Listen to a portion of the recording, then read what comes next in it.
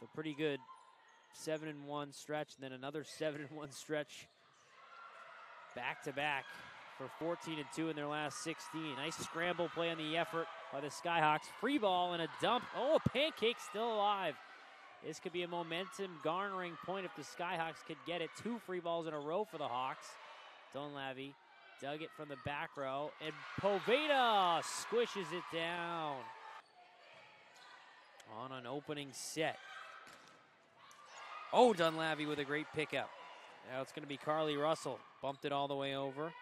McCarthy touched it first. Now it's D'Ancona on the attack. Turner, backhand pass for Perigine, who rips it by. Here's Clare Feeman, who's hitting 195. Trying to get a good service in. Try the dump attempt. Interesting point for it. Perigine, can she serve it up? Touch back down and in by Poveda. Slam dunk. Dennis Rodman at the hoop. It's Poveda who touched it through, and on the 5th set point for Stonehill of that opening set, they finally take it. 2.5 kills per set is 18th in the conference for Poveda. Henwood bumped it on the pass. Givens set it up on a tee for Feeman. Henwood lines it at Donlavy. Turner to Feeman. That's been working all night long. Continue to go up the middle.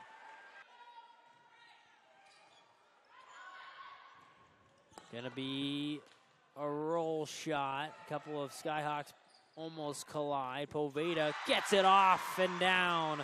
And on the set point, the Skyhawks have it. Not converting like they were back in that second set for the Hawks. Now they'll try the middle. It was a dump attempt. Good reactionary play by Burgess. Perigine touched it and then got out of the way. Burgess fights it back for Stonehill this weekend. And hello. Hammer time for Clare Feeman.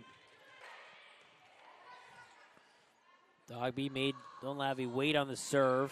Overpass right back over. Givens came in late. Feeman bumps it for Remick.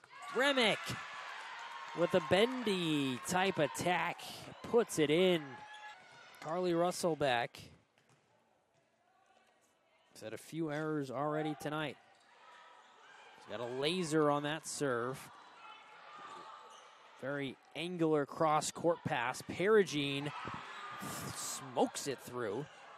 Back up, and D'Ancona can't hit it back over, and it's going to be a match point on the 4th touch.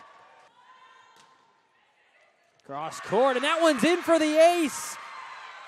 The Hawks let it go on the last point of the 4th set, and the ace from Russell seals the deal in the win tonight for Stonehill. We were kind of just like in a place where we're like, okay, that set happened, just let it go, just move on from then and keep pushing into the set and go back into what we did set 1 and think about what we did well in that set and then move forward from there. This match meant a lot to us just because it was a great conference win, and obviously like St. A's is always a good team to play against, and like for us, like we felt like our communication stepped up a lot this game, and that helped our offense step up as well as like defense, and everything just kind of like flowed throughout the match. I thought that I was able to communicate really well with my setter, and she was able to find me, as well as like my timing being up early for a ball and then blocking. We were set up in the right spots, and that helped a lot for me to close and be able to get the block. It was a very fun and exciting match. You know, I think we came out good in set 1, lots of energy. You know, and of course St. A's went on a run of their own and caught back up and had game point. And then we had our backs against the wall in set 1, and we pulled it out, and it was awesome. And then set 2, we went down quick, and we were never really able to recover. We just kept snowballing. I think I called a timeout late in set 2, and I just sort of reinforced, like, you know, let's not wait till set 3 to reset our mentality. Let's focus on it now. And they did a good job responding at the end of set 2. I know we were down at a big hole, so coming back was not really likely.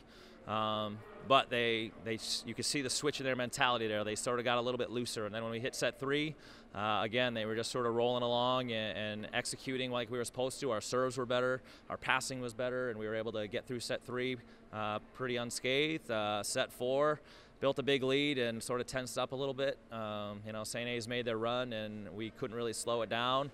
And once again, you know, they got to gain point and we had our backs against the wall, but the resiliency of our girls and being able to execute when we were in that position was really awesome. You know, they've done it time and time again this season. I wish we wouldn't be there, but we are, and we know how to handle it, so that's a good sign.